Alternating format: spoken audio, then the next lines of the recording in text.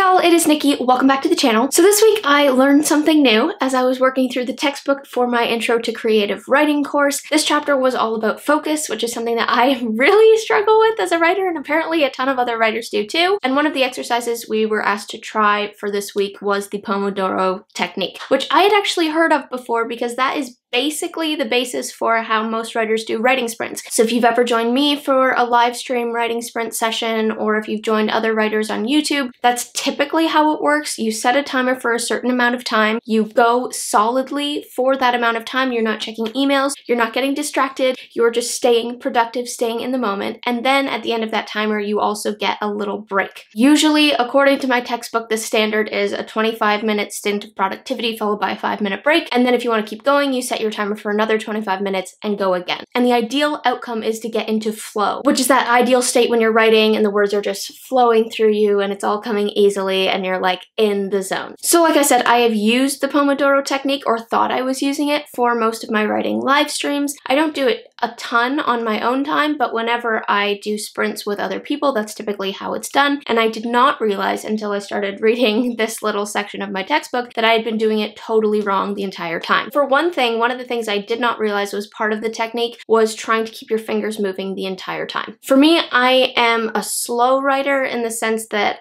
I'm not very good at just like going with it and okay, I'll make it better later, but right now I just need to get the ideas down. I'm getting better at that, but for the most part, I still struggle with trying to find the perfect way to say everything, which really bogs me down. So that was interesting. What would my session look like if I actually just tried to keep my fingers moving the whole time? Even if you're not writing something in your story, even if you're just like continuing to rewrite the same sentence over and over again until an idea strikes you, I think there's some mental benefit to keeping your fingers moving and to keeping that momentum and that forward motion going. Another thing that I realized I've been doing wrong was allowing my breaks to become real distractions instead of allowing them to kind of contribute to getting into flow. According to this little blurb that I found in my textbook, your break should actually help you to keep flow going. You should do things that will not break your concentration completely. So if you get up for your 5-minute break and do some like menial task like washing the dishes or something, your hands are working and you are taking a break from writing,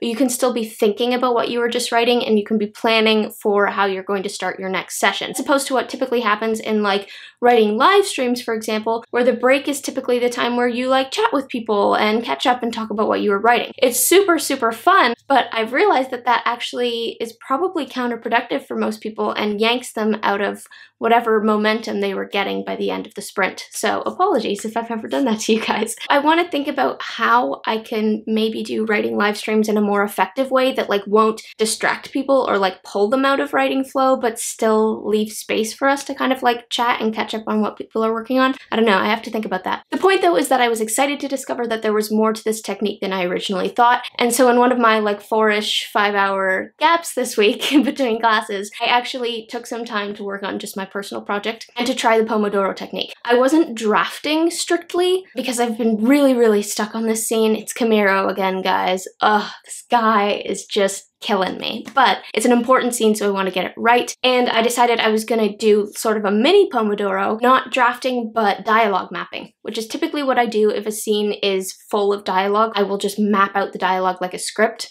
first and then go back and fill in the description and the action tags and all of that stuff. So in this like sunny, fairly empty section of my study area on campus, I set my timer and I just went, and on my breaks, instead of checking my emails or doing whatever other distracting thing, I actually just like looked out the window, which was right next to me, so that was very convenient, and just thought about what I had written and what I wanted to add. Just sort of allowed myself to stay in that writing space and in my world so that by the time the timer went off and I could go into my next little sprint, I already had plans for where I wanted to go and I could just jump right into it. It definitely helped me to get into flow. If I'd had a little more energy at the time, I think it would have been even better. I was exhausted, and by the end of it, I was pretty much just sitting at my desk with like my head down not sleeping, but like not far off. So I'm hoping that I'll have even greater success when I try it again, more alert this time. So that is what I learned this week, and I'm hoping to use that method more effectively and more often going forward because it was actually really helpful. I encourage you guys to try it too and let me know how it goes for you. Is it helpful? Do you find that it helps you to get into flow or not? Is there something else that I'm also doing wrong that I just haven't discovered yet? Let me know in the comments. Thank you so much for watching this video, guys. I hope you enjoyed it, and as always, do not forget to spend some time in the clouds today.